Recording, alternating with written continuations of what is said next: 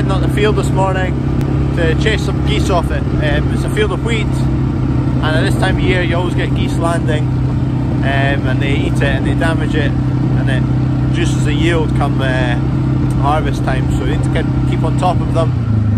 They will disappear again in a few weeks when they migrate back to Iceland and Greenland, so we've just got to keep an eye on it. We could get gas bangers that make a loud noise every couple of hours or so, but we don't have any, and these fields are kind of on our doorstep, so it doesn't take long to nip up.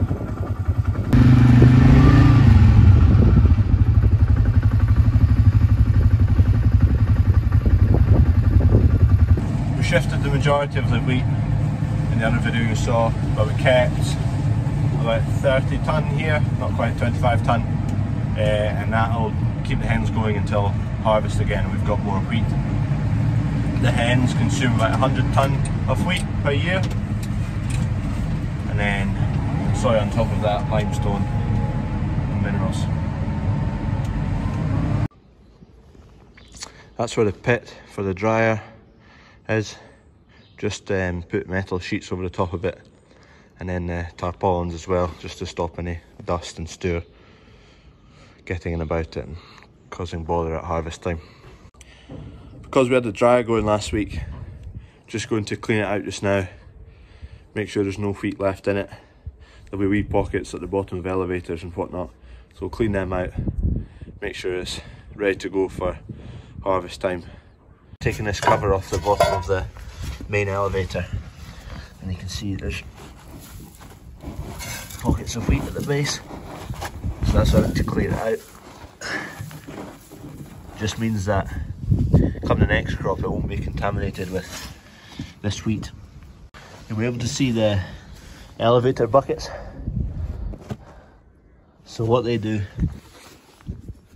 they come down, they're all on a big belt, come down, scoop whatever crops at the bottom, carry it up to the top, right up to the very top of that elevator, where there's a valve which switches position from going either sending it off into the shed or sending it back into the dryer hopper.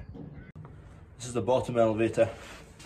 Grain travels up that spout and lands in the bottom of the elevator I just showed you. So these are a big belt with paddles on it.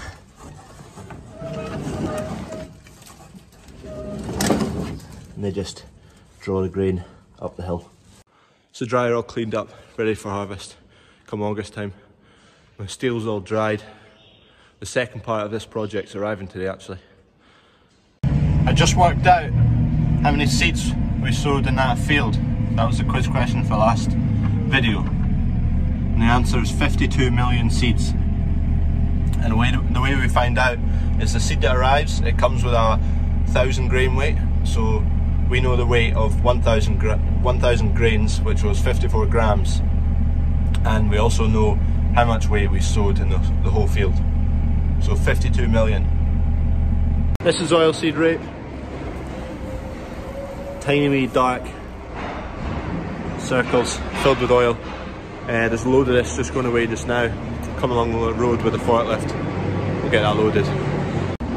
I mentioned in the last video where all those stones were. We're probably going to build a new shed, and that'll be so we don't need to store oilseed rape and things like that in tight spaces that aren't that good for getting in new bigger machinery at the moment. Just waiting on the lorry coming. That's the new stores that arrived yesterday, and we need to go and check.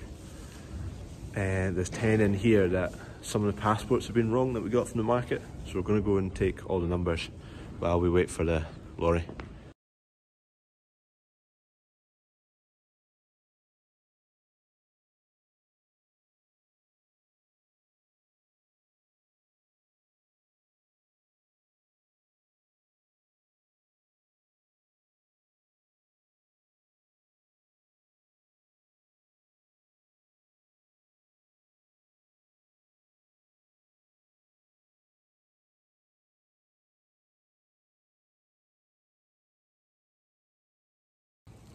So that was just a video of a container arriving. That's the second part of the project with all that steel.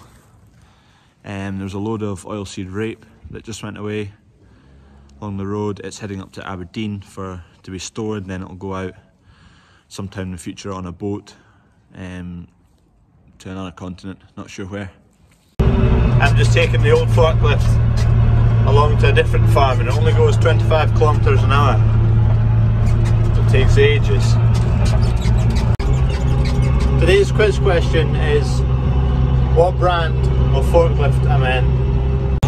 I'll give you a clue. There's a song with the lyrics. I'm Luke, I'm 5, and my dad's Bruce Lee, drives me around in his. And there's your answer. Put it down in the comments. That's everything for this video. Don't forget to guess the brand of the forklifts we use. These ones. And it's also a song lyric.